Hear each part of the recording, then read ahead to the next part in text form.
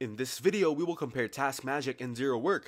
If you guys want to get started with either TaskMagic or ZeroWork, you can use the links given down in the description.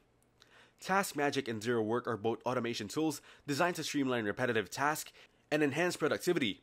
TaskMagic is an automation platform designed to help users streamline repetitive tasks and improve workflow efficiency. It aims to simplify automation for businesses and individuals by offering a user-friendly interface that enables the creation of workflows without extensive technical knowledge.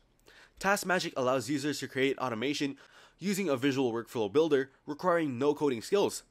It offers several pricing plans, including a free forever plan at $0, an apps plan at $29, and the apps plus browser plan at $49. The platform's intuitive design makes it easy to navigate and set up automation. Users can visually map out their workflows, which simplifies the automation process. ZeroWork is a robust automation platform designed to help businesses streamline their operations and enhance productivity through workflow automation. It enables users to design automated workflows that connect various applications and services. ZeroWork offers robust API capabilities, enabling businesses to connect with custom applications and third-party services. This feature is particularly beneficial for larger enterprises that require tailored solutions for unique business processes.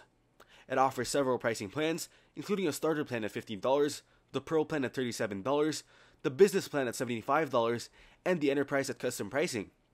In my opinion, TaskMagic is more focused on automating repetitive tasks and workflows, while ZeroWork is designed for automating no-code processes across apps.